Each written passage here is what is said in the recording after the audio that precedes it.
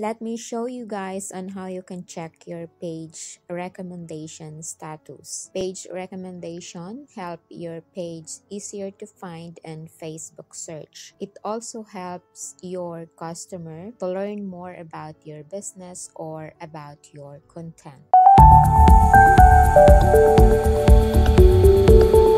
To see the page recommendation status, you must be logged in on your Facebook page. Tap your Facebook page profile picture and the gear icon. Under page section, tap the page settings. Then scroll down to the new page experience section.